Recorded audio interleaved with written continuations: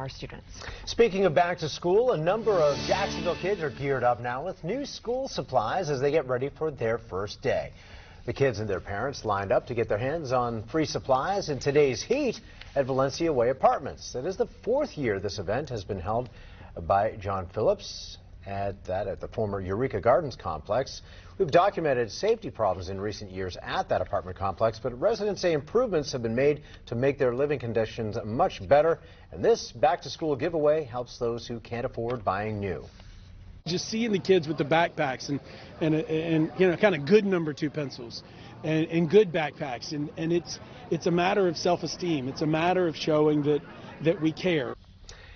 Parents and children probably don't need a reminder, but it is back to school for students in Duval County this coming Monday. If you spend